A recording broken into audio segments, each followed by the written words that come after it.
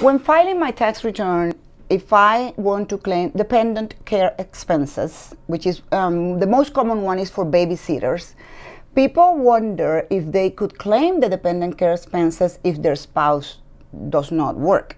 Because what happens is that when you are going to claim dependent care expenses, you have to demonstrate that the reason why you are paying somebody to take care of your children or your elderly is because you need that person to take care so you can go to work.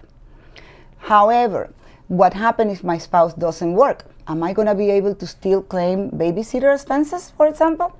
And the answer is, it depends.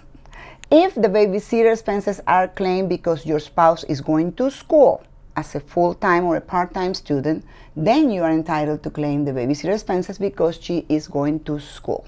Otherwise, if your spouse doesn't work and she just doesn't feel like taking care of the kids, unfortunately, you cannot take a deduction for that.